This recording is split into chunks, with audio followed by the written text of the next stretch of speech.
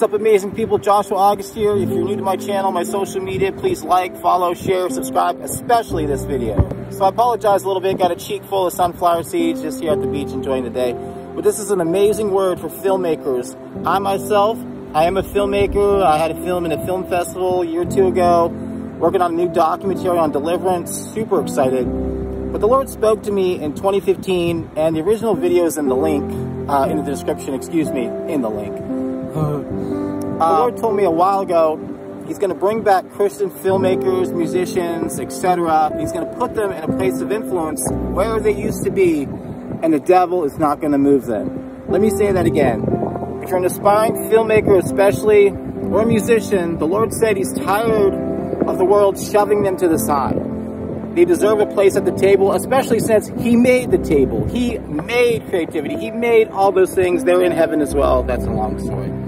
If you're a filmmaker, a musician, the Lord is preparing a place, and He's going to put people there, and they will not be moved. I literally saw Him put His finger on them, and even that new movie, Sound of Freedom, with Jim Caviezel, is about to break 100 million, folks. And here's the other thing. This is how simple it is. This is how brilliant God is. Hallelujah. So has anyone ever gone on a junk food binge? Maybe even you're in your 20s or teens, or maybe now, where you just ate pizza, pop and chips or whatever for a weekend, a day. What happens?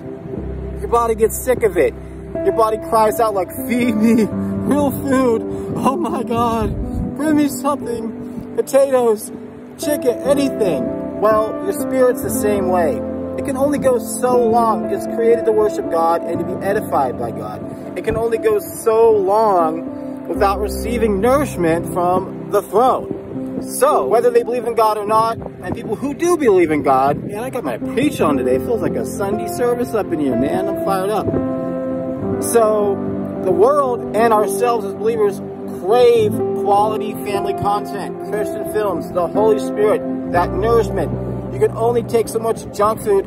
On top of that, they're already redoing every topic that's already been done. So if you're a filmmaker especially, I just want to encourage you, a media person, the Lord is preparing a place at the table. It's coming to pass. Maybe this is a record-breaking week, couple of weeks, 100 million. That's crazy, especially if the budget was so small. But I want to encourage you, get out there, shoot that film. You can even do it on the iPhone. Hallelujah, man. It feels so much depth, and I feel the Holy Spirit so deep right now. But it's coming to pass. So get out there and create. God is with you, and the enemy can't stop you, because everything above the earth, in the heavens, on the earth, and below the earth is made by, for God, signed, sealed, delivered. Go get it.